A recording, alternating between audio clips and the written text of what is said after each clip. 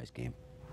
Kentucky suspended some useful guys, not stars. And welcome back. Pregame.tv. Ken Thomson, Dave Cokin, NFL time.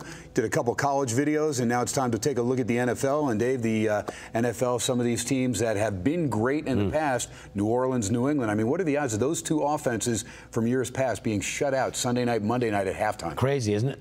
And the Patriots on Monday were, if you're a New Englander, that was a tough night.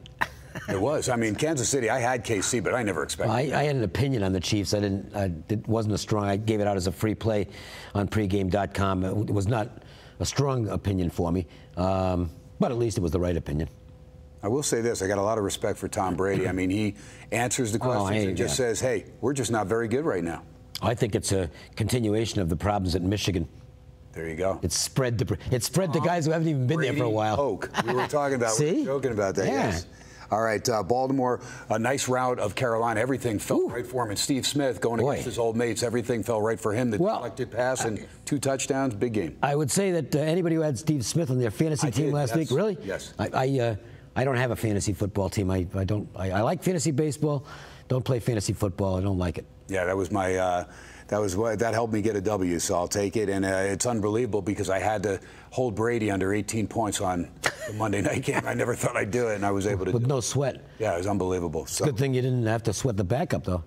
Yeah, Jimmy G. Oh, yeah. Jimmy G coming in off the bench, looking pretty good. You got Romo. Hey. Now you got Garoppolo, a couple Eastern Illinois boys. You think there's a quarterback? No, I don't think there's a quarterback controversy. No, not yet. Not yet, no. All right, Baltimore Ravens, Indianapolis Colts. Baltimore, a team that lost Dennis Pitta, but you know, still they've got Flacco, and when he's on, he's okay. The defense, though, only 4 sacks so far, Dave. Well, I think the Ravens.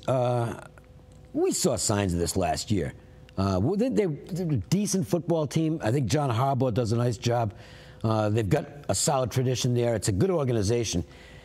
And so they were able to still be a pretty decent football team. And I think that's all they are now. I don't think they're really any better than that. So what it means is they're probably going to be good enough to handle the teams they're supposed to handle, but I don't know that they're going to be able to step up and beat the better teams in the league at this point. You know, if you're doing a ranking of all the NFL teams, Colts are probably low teens. I think that's reasonable. I don't think they're much better than that, and certainly not much worse than that.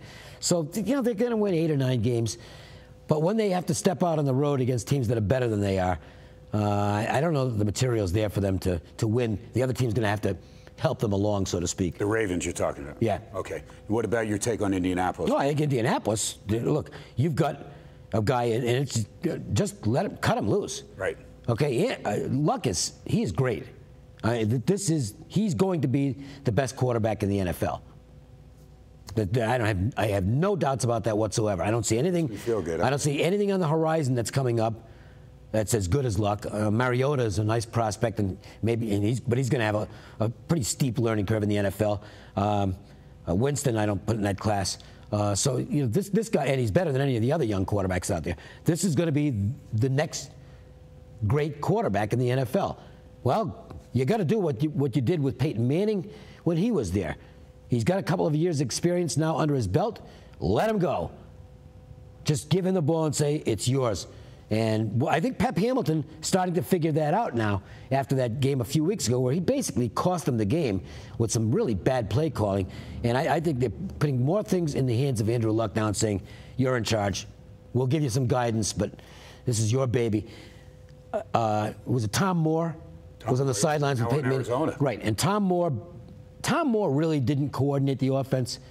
He acted as a guide for Peyton Manning. Right. Peyton Manning ran the offense. It's time for that to take place in Indianapolis, where Pep Hamilton is there to help Andrew Luck along, but Andrew Luck runs the offense. Good call. All right, this is my free play. Going to go ahead, going to make it official. A lot of respect for Baltimore, and again, the Ray Rice thing a little bit removed now, but still it is there, but all those jerseys turned in. And again, a nice bounce back by Baltimore, taking care of business at home in a big way against Carolina. And Steve Smith, of course, a monster game. But still the loss of Dennis Pitta, I think, will take its toll throughout the season. He was a gamer, and he was one of Flacco's favorite targets. Forsett and Talaferro out of the backfield doesn't scare me if I'm Indianapolis. The Colts defense is not great, but they do play better at home. They do miss LaRon Landry, and that was a big loss in the second secondary. That's where they're the weakest. That's their Achilles heel, so to speak. They started off that Sunday night game in Denver, and then Dave, the game that he referred to, the Monday night debacle against Philadelphia, when they don't kick the field goal, could have gone up 10 with 5 minutes to go. They end up losing that game to the Eagles. But they bounced back, be it against Jacksonville on the road and at home against Tennessee, two lesser offensive teams, but they took care of business, and they did let Andrew Luck go crazy there and basically call his plays and get things together. And he delivered with 8 touchdown passes. He was key. Reggie Wayne stepping up with his first big game since coming off the knee injury. T.Y. Hilton back in the groove, and then a couple tight ends with Allen and Fleener. These guys are good, and you'll see a couple double tight end sets for the Colts when they get inside the red zone. Richardson has not been great, but he's been a lot better than he was coming in halfway through the season. And Ahmad Bradshaw, one of the better receivers out of the backfield, he's been solid, 4 touchdowns receiving, and he's still got a lot of giddy up left as far as a veteran, so he helps them on the offense as well. For Baltimore, again, it's a team that's going to have to get off the schneid and basically take a lead if they want to win this ball game. Their defense, they don't have the same names that they've had in the past. Suggs just a half a sack. Dumerville has 3.5 sacks, and that's it. That's all they have as a team. 4 sacks in the first 4 games. Mosley actually leads them as far as in tackles.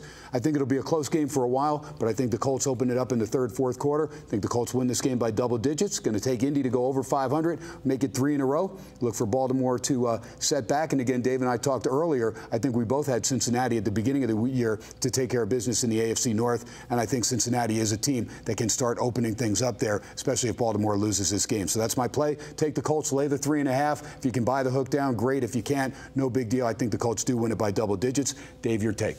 Look, I'm not a big favorite guy in the NFL, but it doesn't mean I'm automatically going to look at the underdog and say, well, I got to make a case for them somehow. I don't think it's a good spot for Baltimore, particularly with, I think there could be a bit of a bounce off last week's performance. They were really sharp last week, and I don't think they're that good a football team. I think that everything fell right for them last week, and I would look for a bit of a bounce there. So Colts would probably be the side I'd be looking at too. There you go. All right, we'll finish things up with our 4th and final video. It'll be another NFL video. It'll be the Sunday night game. New England, can they rebound from that debacle in Kansas City on Monday night? We'll get Dave's take on that. Cincinnati's at New England, coming off a bye, the Bengals are. That's the Sunday night game, and we'll have it for you right here, Dave's opinion on pregame.tv.